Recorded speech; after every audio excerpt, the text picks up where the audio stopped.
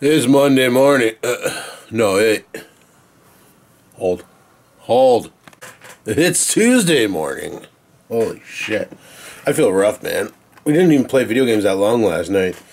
And I feel rough today. But, yeah. Just didn't want to get out of bed because it was so comfy. Anyway, I gotta go to work today. So, that sucks. So we'll go into work, get the day over with. I'm just reading, my buddy Tractor Face sent me the manual for my, my mower to show me how to adjust the carb. And it's interesting. I got an idea of stuff that I need to do. Non-adjustable idle mixture jet. If it's non-adjustable, why are you telling me that? Sorry, I'm just reading this bullshit to see what the cock is really going on. And so far, it just looks like you adjust the idle speed screw. That's all you touch. So, that's kind of boring. I was kind of hoping there was a high-low friggin' make it go to adjust the fuel mixture so that it's actually getting fuel properly. So far, the only thing I do see the non-adjustable idle mixture jet, but it doesn't say at any given time to touch that. So, this is cocked. Oh, whatever. So yeah, let me show you this here. So that's basically like a line drawing of the carburetor, right? So on the side there, there's the throttle. You see the throttle lever, and I did see that screw for the idle speed screw. I did see that one, but I didn't know that this one here on the front, just below the fuel pump, was a non-adjustable idle fuel mixture jet. But it's non-adjustable. Therefore, you do not adjust it. I thought that was the screw I took out to drain the bowl. No, that's on to the right. To the right of that and to the right of that location where you put the fuel line onto. There's a jet in there. Now, I was watching a video last night and the guy took that thing off the side and he unscrewed the jet and took it out. It's a pain in the ass to take it out and it's a real pain in the ass to put it back in because it's a flathead screwdriver. And he, one of the things he recommended doing was using like an ultrasonic cleaner and dropping the carb in it. Now my ultrasonic cleaner is way too small for this carb to fit in it. It would maybe go halfway, and then you put vinegar in there and then you let her blast and it cleans all the debris out of the carb, making it back to brand new. If I had a deeper weld ultrasonic cleaner, I totally would buy a gallon of vinegar, the double strength, and just drop the whole carb in, fuel pump and all, and let the vinegar just do its dirty and clean all the dirt out of it, because the vinegar wouldn't hurt the membrane inside of the fuel pump. It wouldn't hurt anything. It would just get all the debris to loosen up and come out. However, I don't have a deep enough weld ultrasonic cleaner, so that option is not available to me. But to start up the engine, let it warm up approximately 5 minutes before adjusting. With the engine running, place the throttle in the slow position, rotate the carburetor level against the idle speed, turn idle speed to obtain 1500 to 1600 RPM. How the hell do you know if it's running at 1500 1600 RPM? You can't tell. It's spinning. That's all you know. Like, how do you gauge that? Just if it's running smooth, you're good? I don't know. I really don't know. Because there's got to be something I missed in tuning up this carb. There's got to be. But anyway, people, I got to head off to work. So let's pitter patter and have at her. Alrighty, let's hit the road and get on with this day. I don't know if those idle screws, I got to check the comments on the video today too to see what people say.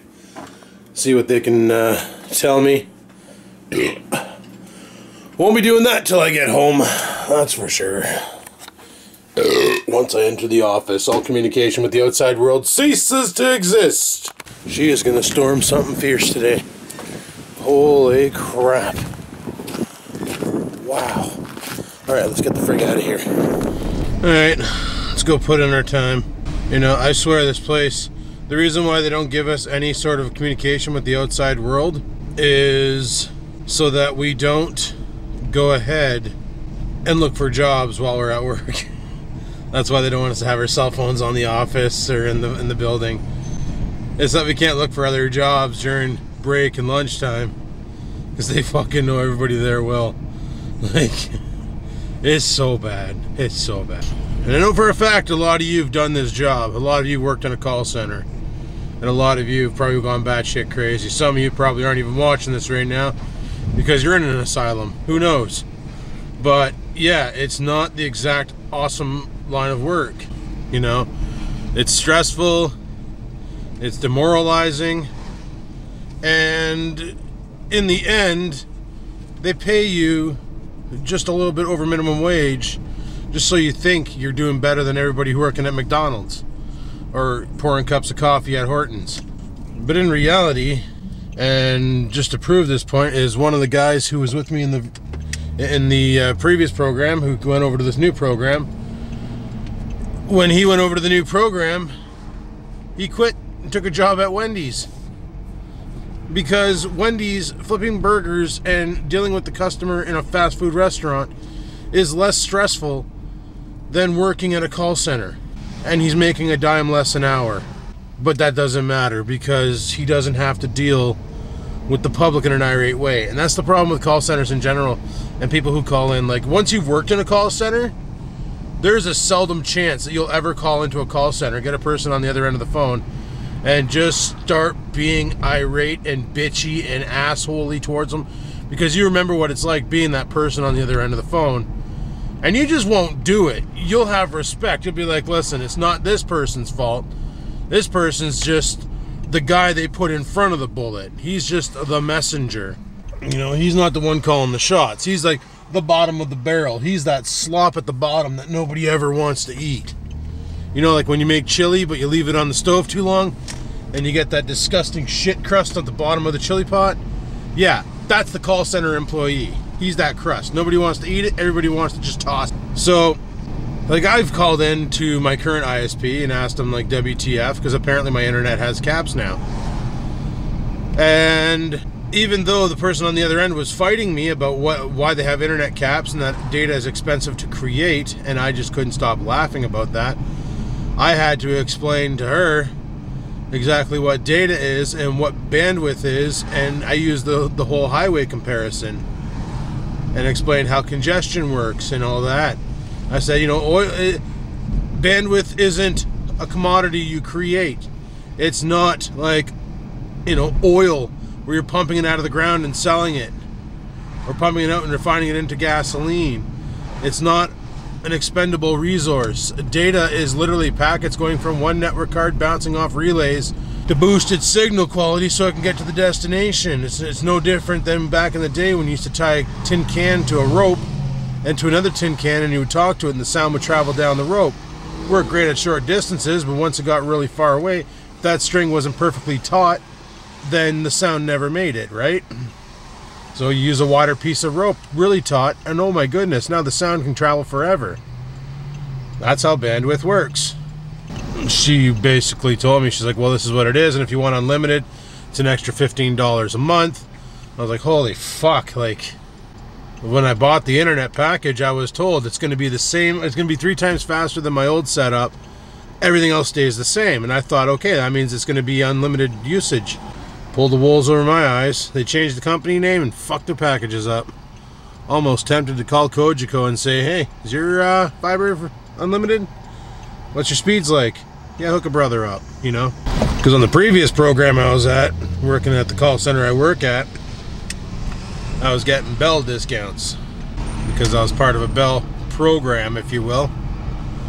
But the current program I'm on has nothing to do with telephones or internet or satellite TV or anything. So I don't get those awesome deals anymore. And now I gotta pay full price for my internet. So that sucks. Like, having to pay full price? Yeah, bullshit. They already rip you off enough. Even with the discount, it was still a rip off. So it is what it is, I guess. Anyway, see what we work today.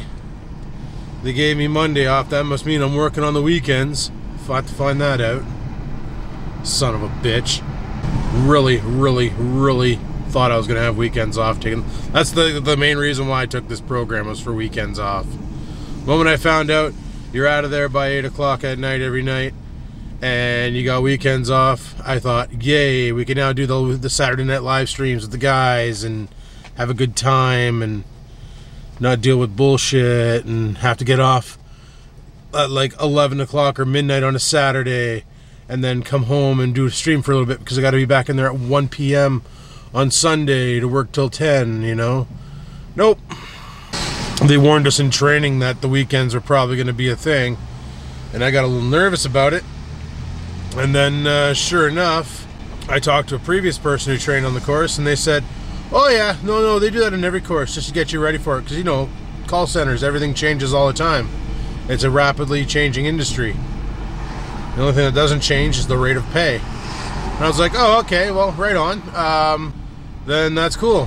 But whatever. Anyway, people, I'm almost at work. So I'm going to shut her down here, and I'll chime in afterwards. So until then, peace the frig out. Alrighty guys, I just got home from work. I didn't film the drive home. I went to the grocery store. It was like he's in prison again. I don't know why he chooses. What'd you do? Why are you licking your lips? Did you shit the carpet? I never checked in here. Better not have shit the carpet. Oreo? Oreo? What is that? What is that?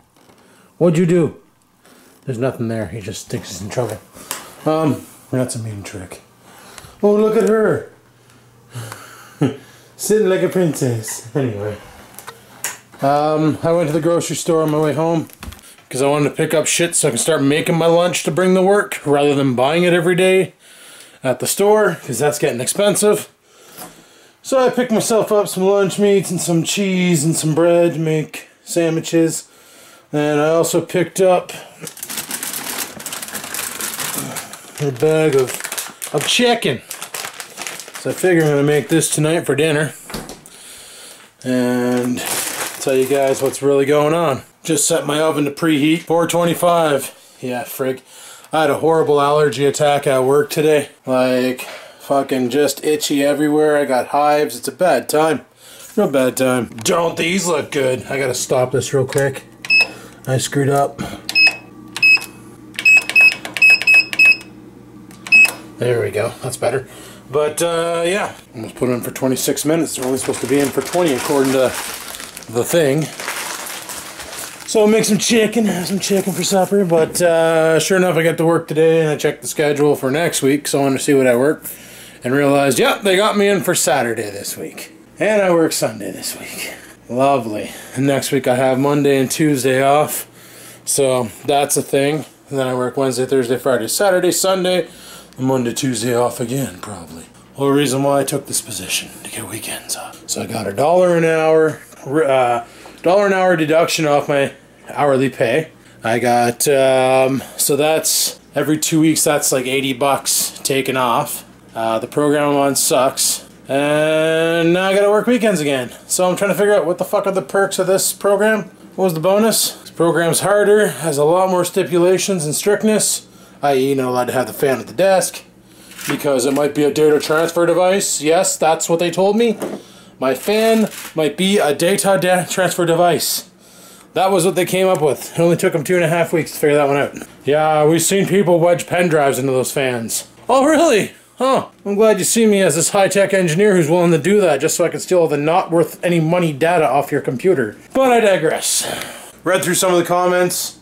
And a lot of you were telling me things that I needed to know, which is good. Some of it which I figured out last night while I was doing more research. And some of it which Tractor Face sent me information about, which is good. So I'm going to take that carb clean off. I got to do some figuring out on when, because now I work Saturday and Sunday. My next day off is until next Monday. And while working, I don't want to be out there busting my ass in the garage. So we'll see if I have time sometime to actually go out there and get shit did. But yeah, we got a whole like some people are saying, take apart the fuel pump, check the diaphragms because it could be a cracked or solid diaphragm that isn't pulsing. Could be the main jet. Now that I know where the hell the main jet is and I know how to get to it, I should be able to get it out and then clear it. I did spray carb clean down there and fish a line in there to try and bust anything up. But looks like I'm gonna have to shit my pants. But I'm also gonna be required to take that carb clean off. And I didn't notice the bolts, the mounting bolts in the bottom of the tube that goes into the engine, I guess the intake. I didn't notice those two bolts there until I edited the video last night. When I was editing the video, I saw the bolts and I was like, are you serious? Are you serious? They're right freaking there. Like, you can see them plain as day. So I could totally take that carb off and bring it to the bench and work on it, which will make life a hell of a lot easier. So that's the battle plan. Get that thing off of the tractor, get it over to the bench, and then extract the old jet. I got a new jet for it. I got new springs, new everything. Like, I got a new spring for the fuel pump with all new diaphragms and everything, so I might as well put them in. All new gaskets, might as well put them in. All new everything. Only parts I don't have new are the carb. I could buy a brand new carb, but good luck trying to find one, and they aren't exactly cheap. So I figure, with the knowledge you guys gave me, plus the knowledge I acquired from the internet, I'll be able to get this done at a later date. One thing I definitely got to do, though, is I got to call the pet store tomorrow and let them know that Oreo won't be in on Saturday to get his hair cut because this dumb fuck's going to be working, and that I have to push it ahead till next Monday when I'm off. Hopefully they have an opening, because Fluffy bitch needs a shave, right, puppy? Yeah, you need a shave. He looks fat, but he's just fluffy. So right now I'm just waiting for this thing to read 425 so I can drill my chicken into it, and then it's chicken time. This is gonna be good. 2, 4, 6, 8, 10, 12 pieces of chicken. Can I count? I didn't count that right. There's 13 there. Yeah, there's 13 pieces of chicken. Wow. Damn it. It is what it is, but this thing should ping any time now, and then I'll drag the chicken into it. And then let me go upstairs and see what the guys are up to, see if we're gaming tonight. I really don't care if I go to work half-cocked. It's whatever. You know, I go and walk in there all sleepy and shit, and we're yawning on the phone. Fuck, I'm at that point now where I just don't care anymore. I just don't. And some people will say, just be happy you got a job. Well, let me explain something. Oh, time to put the chicken in. Let me explain something about this company I work for. They are so desperate to hire people that they actually went down to a local park where Pokemon Go has like gyms and stores and all sorts of other junk set up. Went down there and put down lures to attract people to come to the park, and then we're handing out recruiting forms. So if you really need a job, a call center will hire. They are desperate for staff. It's just whether or not you want to put this thing through that much torment and quite possibly go insane. That's your call. There are definitely jobs out there, but usually when they're begging for employees, you have to question the quality of the work. Just saying. Anyway, we'll check on that chicken in a bit. I want to go see what the frig is really going on with the guys. Yay! Oh, sheesh, smoky out here. Let's go see. I said see. Shut up. Freaking dog. See, the chicken's done. And why, yes it is. Would you look at it? Holy shit. Friggin' chicken. It's gonna be good. Especially with some beer. Alrighty guys, we just finished playing Grand Theft Auto and did some watch together. Watched a couple videos on the internet. Oh, and it's getting kind of late and I'm getting kind of tired. So we're probably going to wrap this up shortly. Yeah, we will. Tomorrow I got to remember to call the pet store and cancel Stupid's date with the hairstylist. What's he doing? I think he's going for a shit. Stupid? Where are you? He's going for a shit. So tomorrow I got to remember to cancel Stupid's appointment with the hairstylist, because I gotta work Saturday, so well, that ain't gonna work for me. Anyway, people, I just let the dog back in and I'm shutting her down. So on that note, thanks for watching my video today. I really appreciate it. Hopefully you enjoyed it. If you did, click the like button. Any questions, comments, concerns, down below they go. And until next time, people, keep on vlogging.